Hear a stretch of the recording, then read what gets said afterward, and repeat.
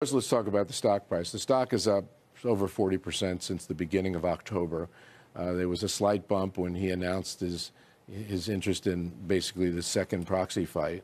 And then actually the stock drifted down after that. And then it went up when we announced our November earnings. Yeah, I mean, he then mentioned a slate and named a slate. It drifted up slightly and then went down again. And then we had our February earnings, which were sensational, and it went up significantly.